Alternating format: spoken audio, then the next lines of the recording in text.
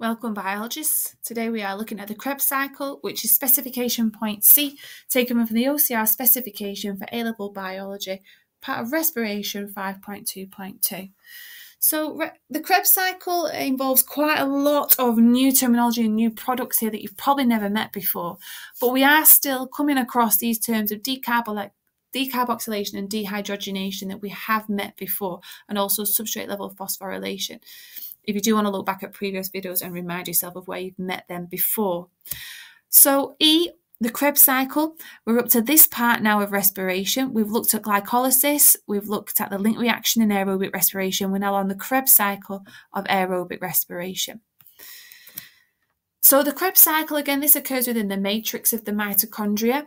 Again, this occurs twice per 1 molecule of glucose, because as we looked at in the previous video here, I have 2 acetyl coenzyme A that I produce from the link reaction per 1 molecule of glucose. So this reaction, this cycle, is going to occur twice per 1 molecule of glucose. So my acetyl coenzyme A comes along and it brings with it my acetate from the link reaction. This acetate binds to oxaloacetate to form citrate. Now, my coenzyme A goes back to the link reaction to pick up more acetate to bring to the Krebs cycle. But for now, we're going to follow what's going on here. So my citrate, which is a 6-carbon compound, has 1 carbon removed from it. Therefore, my citrate has been decarboxylated to produce carbon dioxide. My citrate is also having a hydrogen and an electron removed. Therefore, it's been dehydrogenized, or dehydrogenation has occurred to form my reduced NAD. This forms a 5-carbon compound. Don't need to know what that one's called for our specification, which is good news. Now, my 5-carbon compound turns into oxaloacetate through these various different things that are occurring here. I've got carbon dioxide, which again is removed, so therefore my 5-carbon compound has been decarboxylated. I've got a hydrogen that's going to be removed and added onto my NAD to form reduced NAD. Therefore, my 5-carbon compound has undergone dehydrogenation. I've got ATP that's being formed here and being made through substrate level phosphorylation.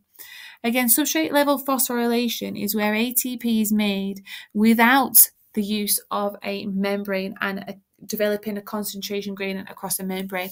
And you'll meet this when we get on to chemiosmosis, which is the next stage and the very last stage involved in oxidative phosphorylation. We've also got further dehydrogenation occurring to my 5-carbon compound here, because another coenzyme called FAD is going to be reduced by taking a hydrogen electron from my 5-carbon compound to produce reduced FAD. I also have another molecule of NAD reduced by gaining a hydrogen and electron from a 5-carbon compound again. So again, further dehydrogenation occurring there to my 5-carbon compound to form my oxaloacetate. And then the cycle starts again. So don't forget, this cycle occurs twice per 1 molecule of glucose. You must be using these terms of decarboxylation, dehydrogenation, and substrate level phosphorylation whenever you are describing or explaining really what is going on here in the Krebs cycle. So again, as per all the stages in respiration, you need to be aware of what is produced at each stage per 1 molecule of glucose.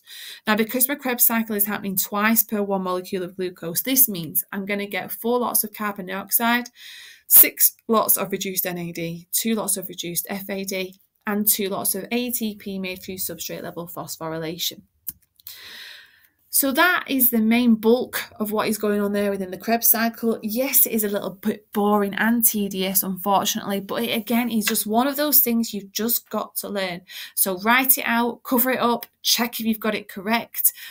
Make sure you've got those key terms and that key terminology involved.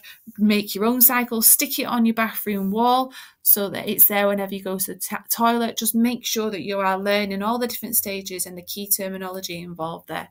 And guys, as ever, please make sure you are not using the terms it, they, and amount or size.